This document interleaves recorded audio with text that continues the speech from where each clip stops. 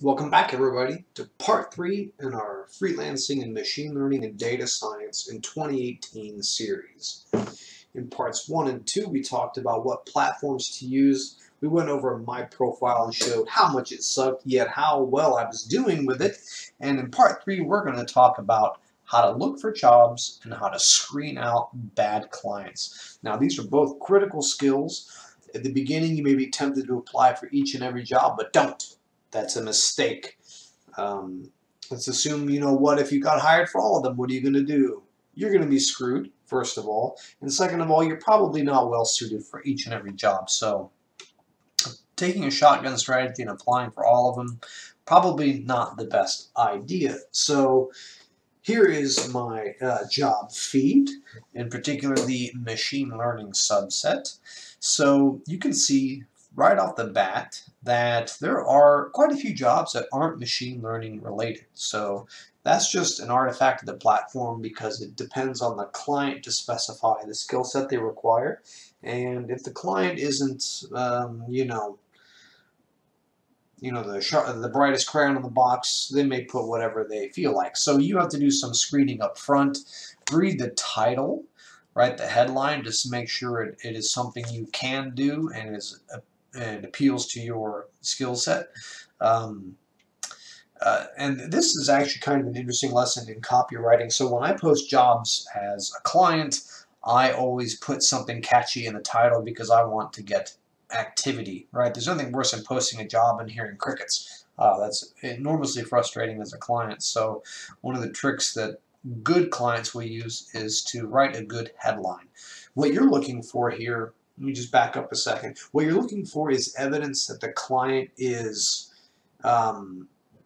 intelligent, that they are articulate, and that they are going to put care and diligence into the job.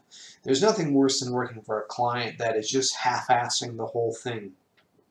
Keep in mind, and you may disagree with me, but you would be wrong.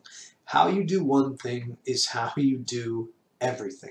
If you half-ass the job description, the odds of you half-assing something else in the project are very, very high. So I would say that your first filter is whether or not the people can write a good job description or not. So that's your first filter. You were looking for descriptive titles and descriptive job postings. Secondary to that is the skill set, right? Is whether or not you're actually capable of solving the problem. If they use keywords like Python or R and you have those skill sets, then you're good to go. If they are using keywords like C++ and you don't know C++, it's not a good fit for you. So that's how you kind of scan the feed to look for good or bad clients. The other thing to filter by is this payment verified or payment unverified. So what this means is that they have a linked bank account or maybe even a credit card that has actually had a verified transaction. So that's very important. It may or may not be a showstopper, right? But it's pretty important in my book. I don't apply to jobs if they don't have a verified payment method because I don't want to get screwed on payment. Now, the odds of that are pretty low, but again, everybody's going to have their own different set of filters. So I tend to ignore the unverified payment ones and gravitate towards the payment verified ones.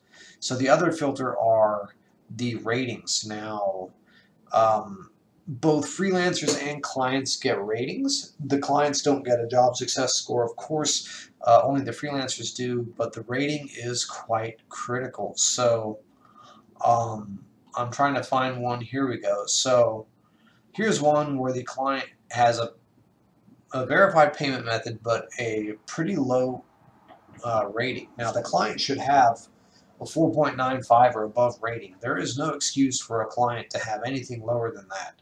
All they have to do is supply the work and be reasonable and pay on time, and that's all the freelancer cares about. Did they pay on time? Are they easy to work with? If the client is lacking in either of those two areas, they're going to get a bad review, and that's going to be a major red flag for you. So let's take a look at this. So yeah, this client has only a 4.34 out of 5 reviews. And the other thing I'm seeing is that the job description is relatively short. It's just talking about, oh look, there's a Binance. I think that's probably a typo. They probably mean finance. So that's another red flag. Um, blah blah blah. They expressed their ability to be understandable in the post. That's kind of good. I don't know. We also later want to develop a system to learn trades and suggest trades to use in the future. Blah blah blah blah. Just as an aside, this is a very typical job posting. You see a lot of stuff for crypto and finance. I tend to stay away from those because it's kind of outside of my wheelhouse, and I view it as too volatile, right? You know, the Bitcoin fluctuates by significant amounts every day, so if the client wants to take advantage of that, this is not something I can really help them with, and I don't even really think it's reasonable. They also have another typo here, not so good. Other thing is they have computer vision. I don't know what that's about. I think it's just a keyword. So, and we come down to their, oh my goodness. Okay, so we have a number of issues here. So, all right. This one is good. Now, this is worrisome. Client didn't respond to my messages since long. That's why I ended the contract. So, this is an English as a second language client, freelancers, so I'm not going to fault them. I believe them. I tend to believe the freelancers because they have no reason to lie in general. The other red flag here is, first of all, they gave them 3.8 stars. That's crappy. The other red flag is they did not give feedback to the freelancer. So when you're a freelancer and you finish the job, you give the client feedback and they give you feedback. If they don't give you feedback, if that happens one time, it's not a huge deal, but if it happens multiple times, then it's very, very bad for you. It lowers your rating, it lowers your job success score, it really screws you over. And these things the job success score updates only every 2 weeks. So if you're active on the platform and at the beginning of the cycle somebody bombs your rating, you're screwed, man. It takes 2 weeks, and in those 2 weeks, how many jobs could you have gotten? You could have gotten 1 or 2 jobs. It's an enormous price to pay. This looks odd. I don't know why these are all blacked out, but there's no feedback given. They have a pattern there, right? So yeah, lots and lots of freelancers where they don't give feedback. That's a huge, huge, huge red flag. So yeah, I would run away from this job. You got typos, you got missing feedback, very, very bad. Let's take a look at what is probably a good job. So we have one very interesting real-world problem. Knowledge of R and Python is a must. They know what they're looking for. Working with DigitalOcean and run cron jobs to store data from Flights API to MySQL. So they know their stack. They know what they're looking for. That's a good sign. They've got 3 reviews. Looks like they're all 5 stars. But again, they don't give feedback. So yeah, these guys, not a chance. Not a chance. Another one here is this. So this is a decent job posting where it has fairly detailed requirements, and the client doesn't have any history, but who knows? It might be okay. You might want to take a chance on that one. Let's see these guys.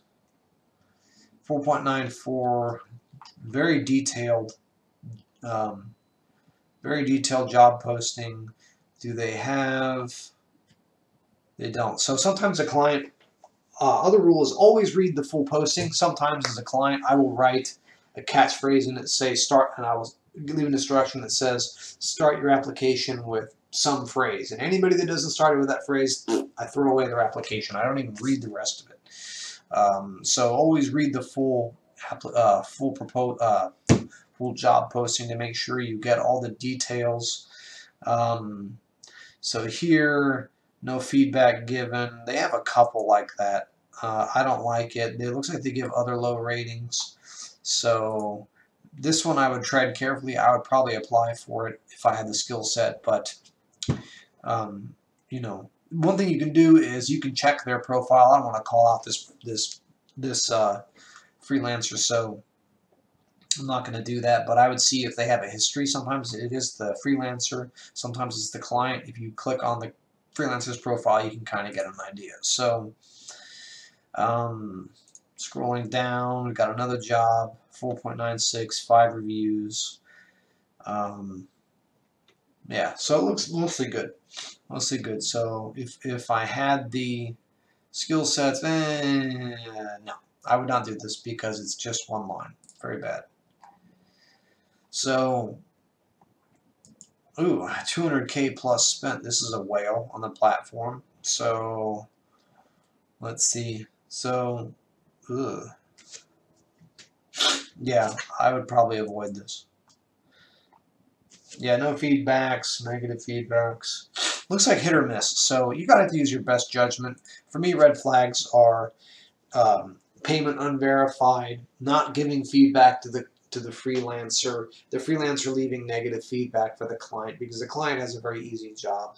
If the client doesn't write a detailed proposal, I don't typically want to apply for it, because what am I going to say in my proposal, right? If they don't leave any details, how can I speak to their problem in the proposal? So I'll typically skip those.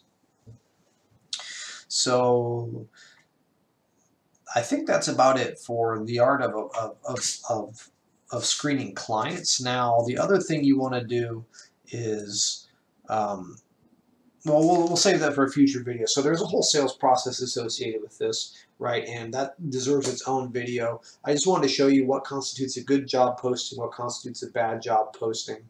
And again, that boils down to how much care does the client put into it? How do they treat their freelancers? Do they even give them a rating? And other things that tell me whether or not they're going to be easy to work with or difficult to work with. I hope that's helpful. If you have any questions, please leave them below. If you like the content and want to see more, hit that subscribe button, leave me a like, and I'll see you all in the next video.